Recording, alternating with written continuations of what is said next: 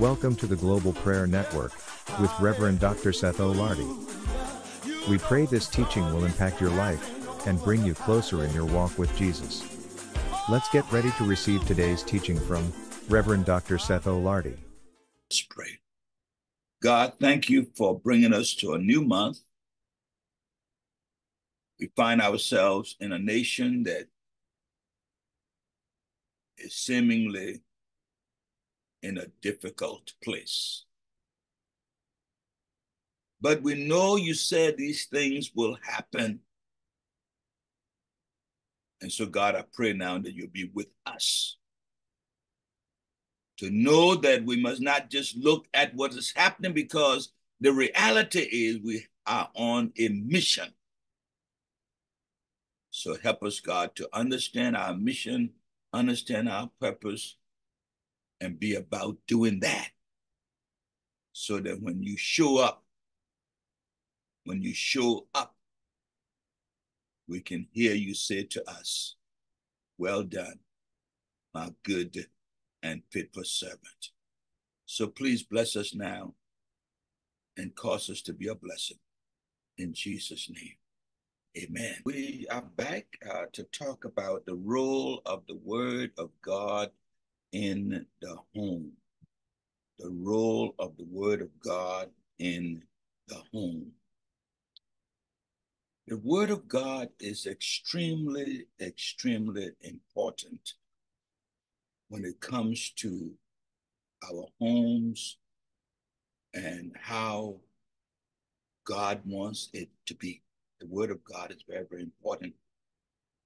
And today we want to continue the conversation as we talk about the Word of God and how it leads to a prosperous living. As we said on Friday and the days gone by, that prosperity is not just money. That's one of the most mistaken understanding of prosperity. Prosperity has to do with your health. Prosperity has to do with your relationships. Prosperity has to do with your love for others and others for you. Prosperity has to do with understanding your vision and your mission and your purpose for living. Prosperity has to do with the legacy, the contribution you are making to this world. Prosperity has to do with your name, what kind of a name you have. The Bible said in Proverbs 22, a good name is better to be chosen than silver and gold. So let us not think of prosperity only in the sense of money, wealth. No.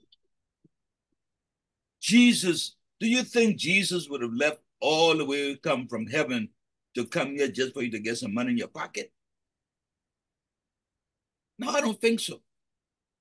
Because it was Jesus who said, "I am come that you might have life and have it more abundantly." Do you think that God will want to make us in his image just to have us have money? It was God who said, "Let us make humankind in our image, in our likeness, and let them be fruitful." Do you think that God will want us to meditate upon his word day and night just to have money in our pockets? No. And so we need to understand when we talk about the Word of God and prosperous living, we need to understand, as we said, prosperity is a way of thinking and not just about money. And so today, what I'd like to begin to do with us is to see what the Word of God has to say about a prosperous mindset, developing a prosperous mindset. Now, I know that we've been so indoctrinated into thinking that poverty equals holiness and righteousness. I don't want to think so. I don't want to think that poverty is the equivalent of being righteous. No, I don't want to think so. Poverty is poverty, and prosperity is prosperity. So God wants us to be prosperous. But where does it begin? It begins in our thinking. It begins in our thinking. In the book of Proverbs, the 23rd chapter, verse 7, it says, as a man thinks in his heart, so is he. As a person thinks in your heart, that's the real you.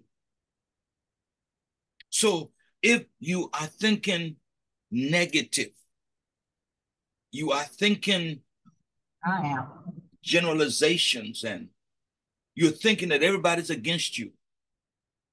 If you're thinking negative in your heart, because right there in Proverbs chapter 4, verse 23, it says, out of the heart comes the issues of life. When you see people behaving the way they're behaving, check their hearts. Yes, I could go down the list and tell us to check the heart of those in the Supreme Court when they will overthrow Roe v. Wade, when they will overthrow affirmative action, when they're now saying that somebody who will unleash a mob on the Capitol has limited immunity. When you have someone who has 34 counts of felony conviction is still running around with security services and running to be the president, check the heart. Check the heart, because that is not about righteousness. No, it's not about righteousness. It is Satan who has taken seat, not just in our homes, but he's everywhere, in the home, in the church, in the Congress. You listen to the stuff coming out of there. He's all over. He's busy trying to stop the work of God, trying to turn man's heart away from God. These are the kind of things that people look at and they say, wow, where is God? God is sitting on his throne.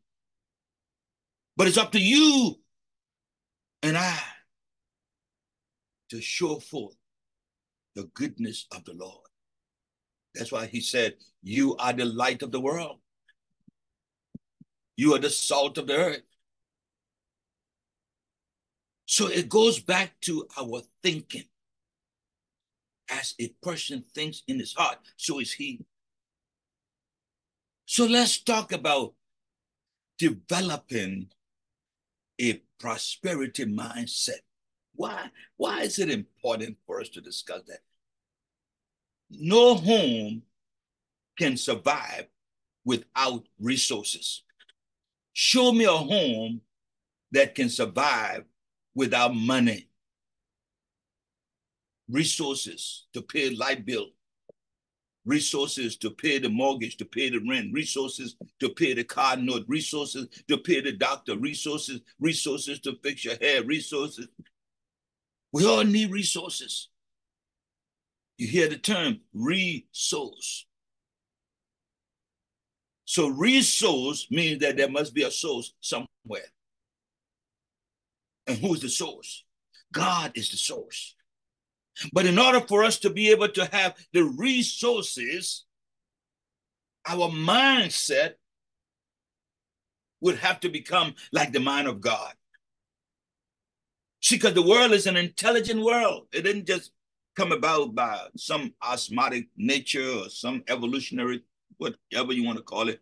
God said it. And what God said is equivalent to the mind of God.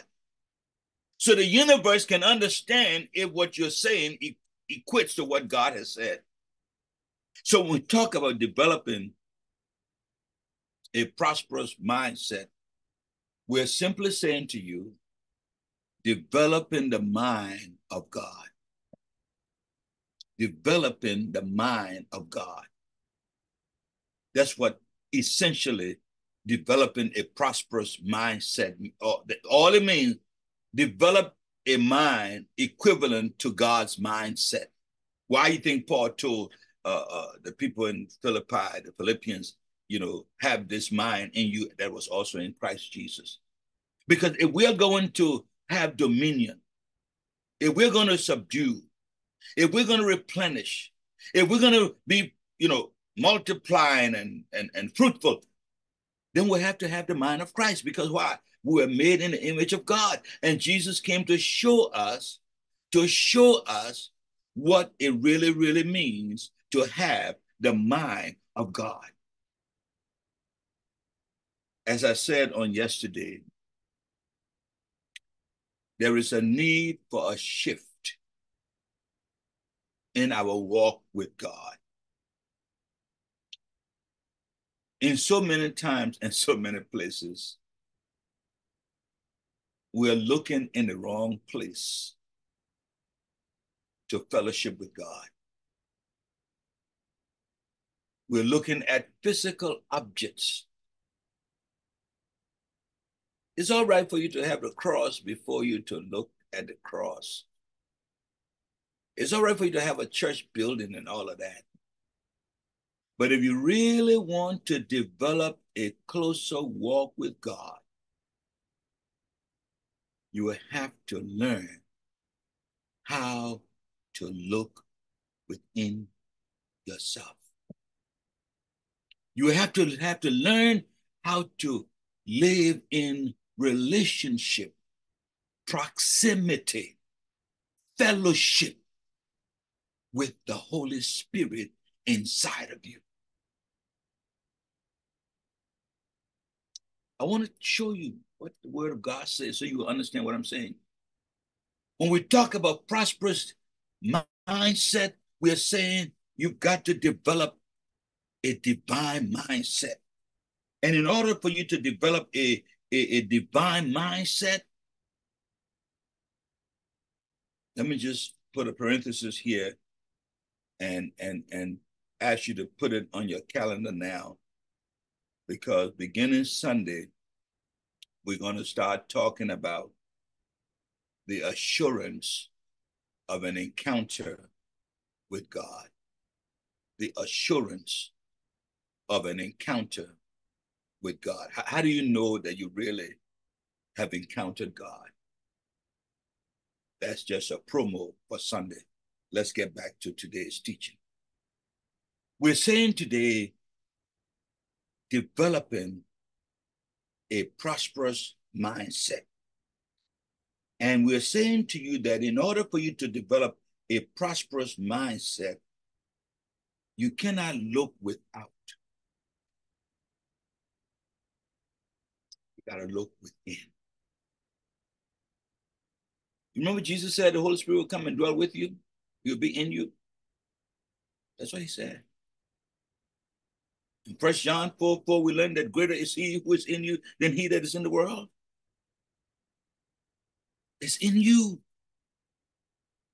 See, what the devil wants you to look outside.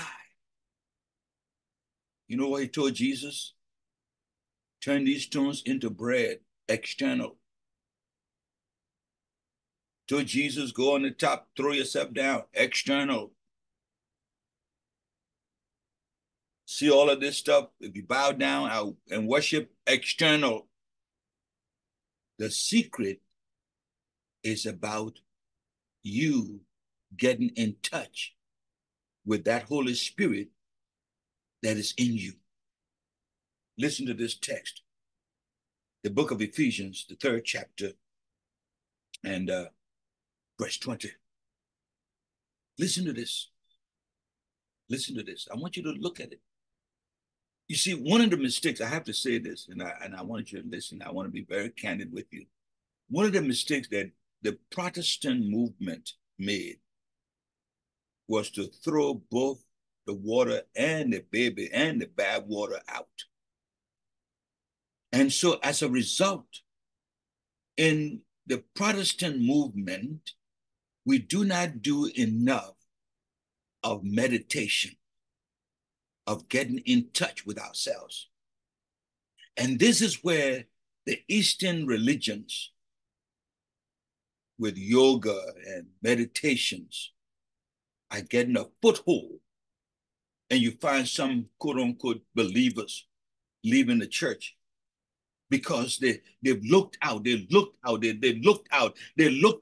and nothing is happening. When the truth is, you got to look in. Jesus said it. The Holy Spirit is going to come and dwell in you. Sam. All right. So let's look at the text. Ephesians chapter 3 and verse 20. Let me encourage somebody to mute yourself. Mute yourself so that all will be well. Thank you, thank you, thank you. In the book of Ephesians, I want you to look at it with me and see if you agree with what the passage says. I agree.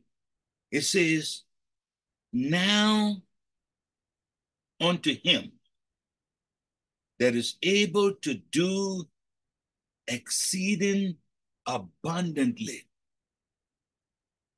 my Jesus, unto him who is able to do exceeding abundantly above all that we ask or think. Listen to this now. According to the power that works in us. The power that works in us. Have you taken the time to understand the power that is at work in you? Or are you busy looking at others, busy looking at things, busy looking at the weather, busy looking at the times, busy looking at the news, busy looking at... Have you stopped to think about, to connect with the power that is at work in you? Why do you think God called you a masterpiece? Why do you think God said you are his image? Why do you think Jesus said you're the light of the world? When you begin to listen to that inner voice, when you begin to listen to the Holy Spirit that is at work in you. You remember we shared with you what Scripture said, and I shared with you that the Spirit follows the Word. The Spirit follows the Word. And so the more Word that you have in you, the more the Spirit follows to bring into manifestation what God has promised you, what God has said about you. It's in the Word. And the more Word we have, the more the Holy Spirit can come and bring to light, bring to our understanding what God wants for your life. Hallelujah. Now unto him that is able to do exceeding abundantly above all that we ask or think, according to the power that works in us. Anything you ask, God can do more. Anything you think, God can do more. But the Spirit of God in you, wrapped up in the Word of God that is in you, connected to the God who is outside of you, brings about the manifestation of what you are asking. It's about the Word of God. It's about the Holy Spirit. It's about you being positioned for the Holy Spirit to work in you. What did Jesus say? If you love me, you'll keep my commandment. And because you're keeping my commandment, then I will talk to the Father to send you the Holy Spirit who will dwell in you. That's why you need some quiet time. That's why you need some quiet time during the course of the day. Find somewhere to go and sit down, read God's word, and just meditate on it. God talked to me about this, about that. God talked to me. I see these problems. I see these situations. I can't do much about them, but you can. Show me what to do. Help me solve these problems. And I guarantee you, the Word of God in you to solve problems, that's wisdom. What we need to solve problems, we need wisdom. We need wisdom. You remember Solomon? When the Lord appeared to him in a dream and asked him, what do you want? He said, Lord, I need wisdom so that I can lead your people. Wisdom is what we need as fathers. Wisdom is what we need as mothers. Wisdom is what we need as head of household. And the Word of God tells us the fear of the Lord is the beginning of wisdom. If you hear nothing else that I'm saying to you today, I'm saying to you today, learn to get in touch with you. Have you heard sometimes people said, you know, no one is home? You heard that before, right? And when they say that no one is home, they're saying that reasoning, rationality, decision-making, and all those nice things, nobody's up there. Because of your behavior. Because of what you're doing. Because of your behavior and what you're doing, people say, well, nobody's up there. It's another way to say you are having some mental issues. You know, the nice ways to call it dementia and everything else. They say nobody's up there. But you can also argue that no one is in here. Because when the Holy Spirit is in here, you love others. You love God. You love yourself. When the Holy Spirit is in here, you understand your mission. You understand your purpose.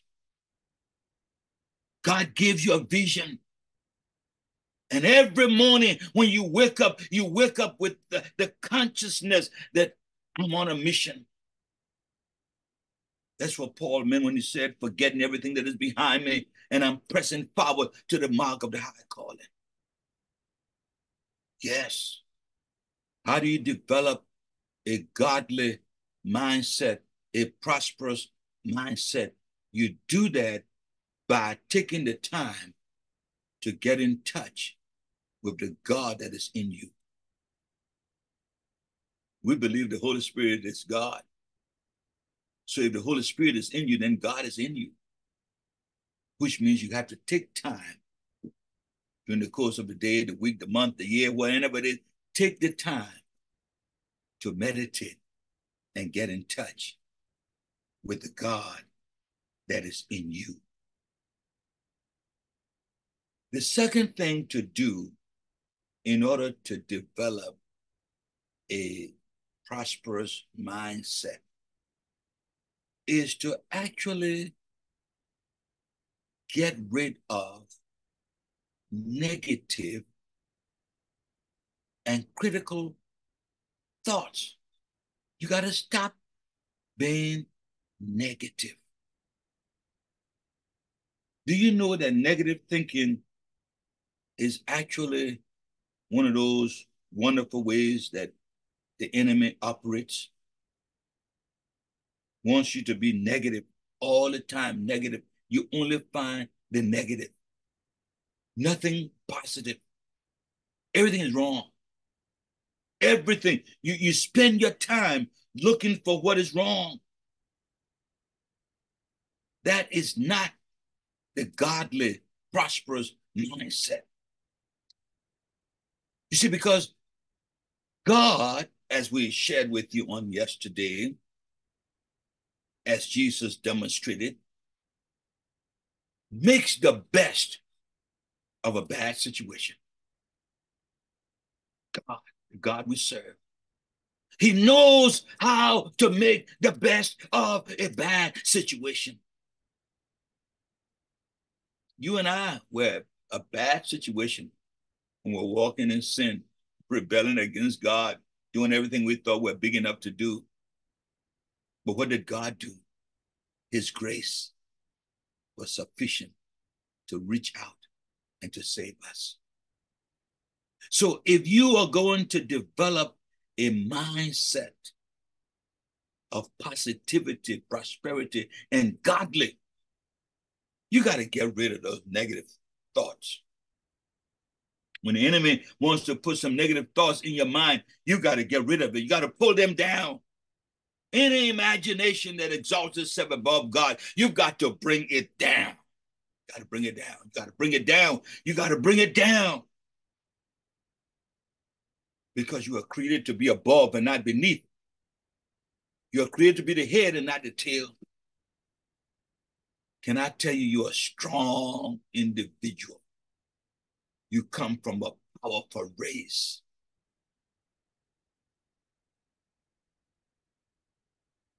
Hallelujah. You got to join us on, how you call it, July the 4th. And let's talk about the strength of the child of God. You got to be a child of God. Nobody can go through, no race of people can go through what Africans brought to this country have gone through, and they're still on the rise. Who was it? Maya Angelou who said, "And still I rise." Jim Crow, "And still I rise." Slavery, "And still I rise." Lynching, "And still I rise." Join us on July 4th. You'll hear that message. But let's go to Philippians chapter 4 and verse 13 and see what we talk about this business of getting rid of negative thinking. In the book of Philippians chapter 4 and the 13th verse, I want you to see what the Apostle Paul said. You got to stop being negative. You got to stop being critical. You got to stop some of these things that are holding you back. He says here, "I can do all things through Christ, which strengthens me." So if this is the case, where did you come from with your idea of what you can and cannot do? How did you come to the conclusion of what you can and cannot do? How did you come to that? When the word of God says, you with Christ in you, the word of God in you, the Holy Spirit inside of you, you can do all things. I want you to hear this and then we'll move on. When the Holy Spirit is in you, When the word of God is in you, when Christ is in you, you cannot help but to gravitate toward the things of God. It's just like a person who's drunk. If you're drunk, you cannot help but to act like you're drunken individual. You walk in, you can't talk right, etc., because you're drunk. The same it is when the word of God is in you, when the spirit of God is in you, when Christ is in you, when you're walking the ways of Christ, you can't help but to demonstrate, emanate the things of God. That's what Jesus meant when he said, if you abide in me and my words abide in you, ask what you will and it shall be done. And so today, I want to leave with you the idea of developing a godly mindset, a prosperous mindset. And the way to go at it is to begin to take time to have conversation with the Holy Spirit that is inside of you, number one. And then number two, do away with negativities and limitations as to what you can and cannot do. We got to teach our family members that with God, all things are possible. If you stay in the word, if you allow the Holy Spirit to lead and guide you, you are the image of God. There is nothing you cannot accomplish. Why? Because what comes up is of God. And if it is of God, God will bring it to pass. Because the word of God says, whatever good he has started in you, he will bring it to fruition and completion in Jesus' name. Amen. And we'll continue tomorrow talking about the place, the role of the word of God in the home in Jesus' name. Amen. Amen and amen.